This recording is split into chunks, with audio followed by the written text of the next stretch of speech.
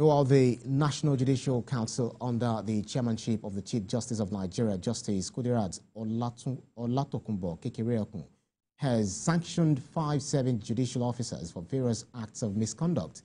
At its 107th meeting, the council suspended Justice G.C. Aguma of High Court of Rivers State from performing judicial functions for a period of 1 year without pay and also placed him on watch list for 2 years thereafter.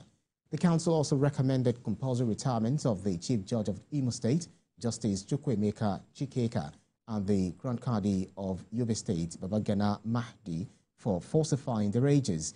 The NJC also cleared Justice Peter Lifu of the Federal High Court, Abuja, of any wrongdoing, saying he neither exhibited a personal interest in the River State matter nor misconducted himself in the proceedings.